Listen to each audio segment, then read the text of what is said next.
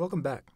We're going to start right where we left off. In the last episode, we set up hot reloading with Webpack for both JavaScript and CSS using Webpack loaders. We looked at syntax errors in CSS and showed how they could be surfaced in the console. But there is an even better way to view syntax errors, and that's what we're going to get into now. Let's start our dev server.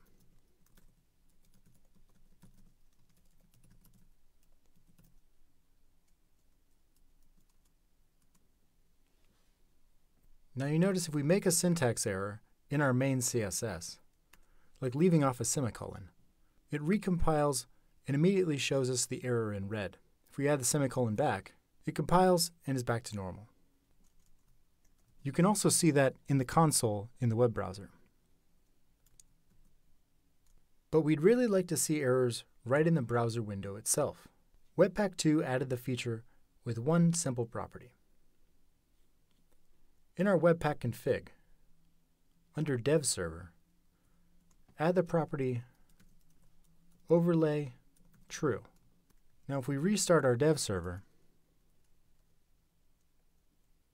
and make another syntax error, we see that now we have the error in the console and directly in the window.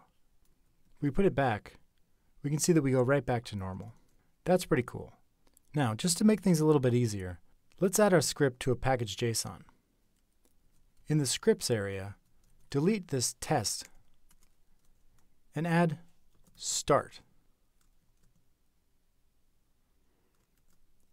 Within start, we'll put our Webpack dev server command like we've been running in the terminal.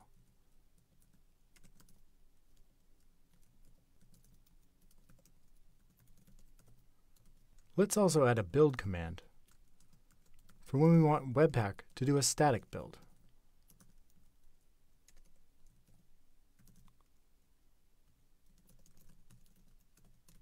All right, back in the terminal, let's exit out.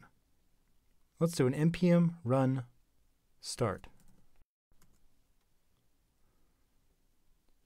Very nice. Okay, so this page is a little too basic for me. We're building a personal blog or portfolio site for a certain hero. So let's get our HTML file parsed through Webpack as well. Let's move the index.html from dist to source. Let's add some HTML just to fill it out.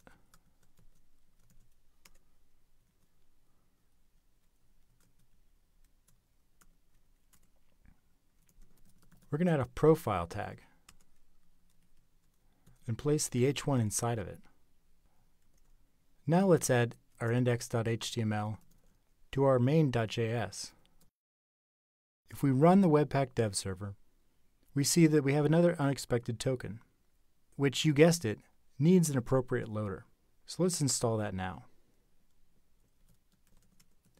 npm install html loader, extract loader, and file loader. All right, cool. Now that those are installed, let's add them to our Webpack config.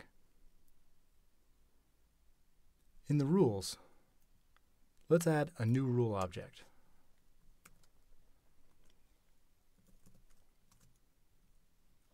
We're going to be testing for HTML. And we're going to use 3 loaders.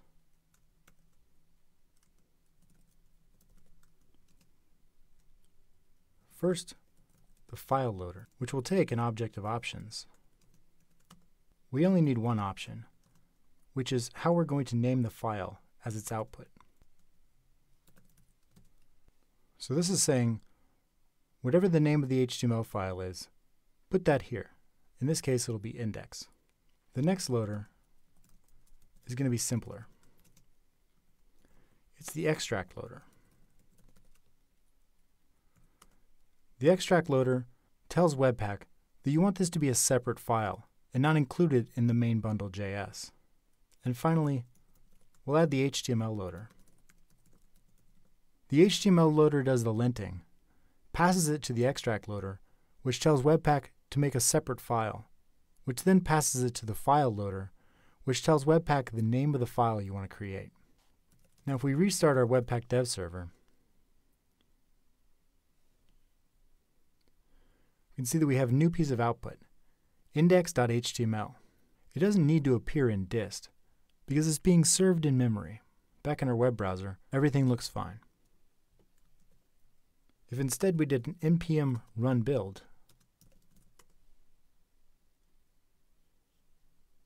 you can see that the real files are exported in the dist directory.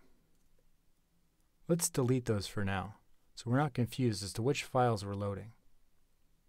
So what about images? Well, let's make a new folder. In our source, let's make an images folder. Let's cd into it. Now wget, and then whatever URL you'd like to point to an image. I'm going to use this URL.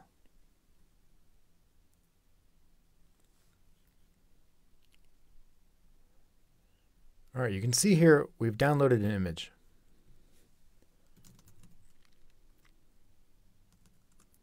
CD back up to Webpack course. So how do we get this in the index.html without hard coding it? It turns out if we point to the file in our HTML, like so,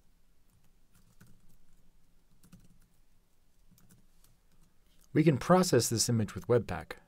Notice it's using a relative path in the source directory. We'll need to add a couple of options to our config. First, in the HTML loader, let's add some options.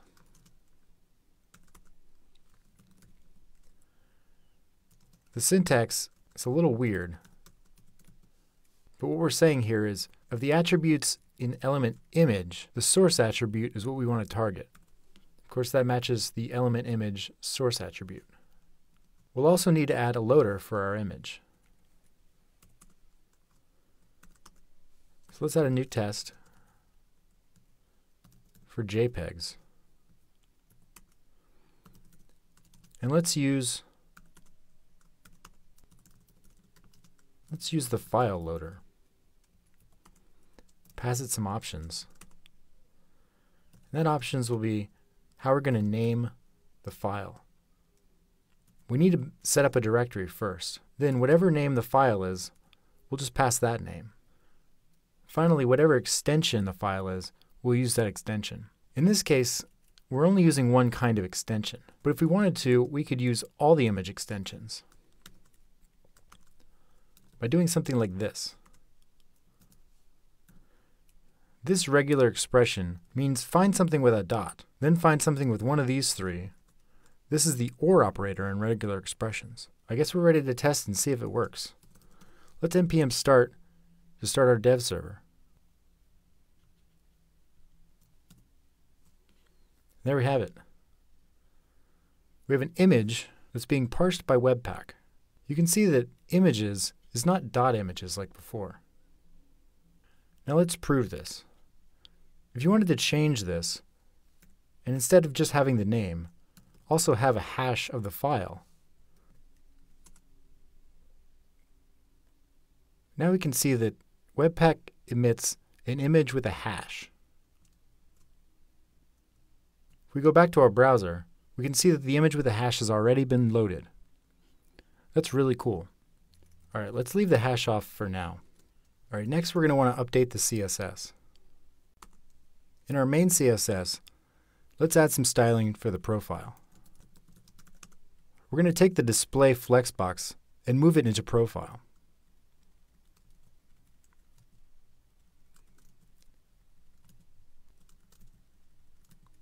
You can see they're side by side. We want them on top of each other, so let's change the flex flow to column. All right, cool. Now let's style that image. We're going to give it a border radius.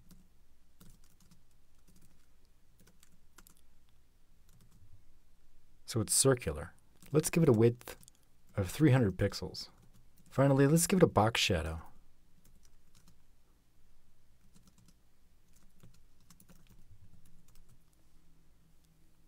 All right, looking much better. Side by side with your editor, there couldn't possibly be a better developer experience, could there? In this episode, we looked at a better way to surface errors in the browser with Webpack. We practiced updating our page with hot reloading and included the file and extract loaders to handle additional file types like HTML and images. Next, we'll sidestep into Babel.js so we can upgrade JavaScript itself to the latest and greatest features. See you there.